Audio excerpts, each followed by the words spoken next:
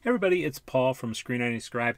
I had a question about Story Architect and how to increase or decrease the text size.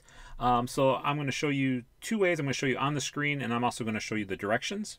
First off, I'm going to show you the directions that they give you for doing that. So here's a couple of different interesting things. If you want to change more of the interface type, simply go to Application Setting.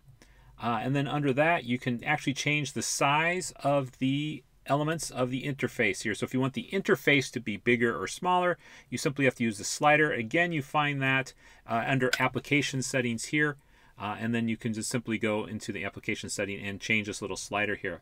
Now, if you're looking for the text itself, depending on what you have, whether you have a Windows or a Mac, simply press Control and then use the minus or positive keys to increase or decrease the text. If you're using a Mac, simply use the Command key.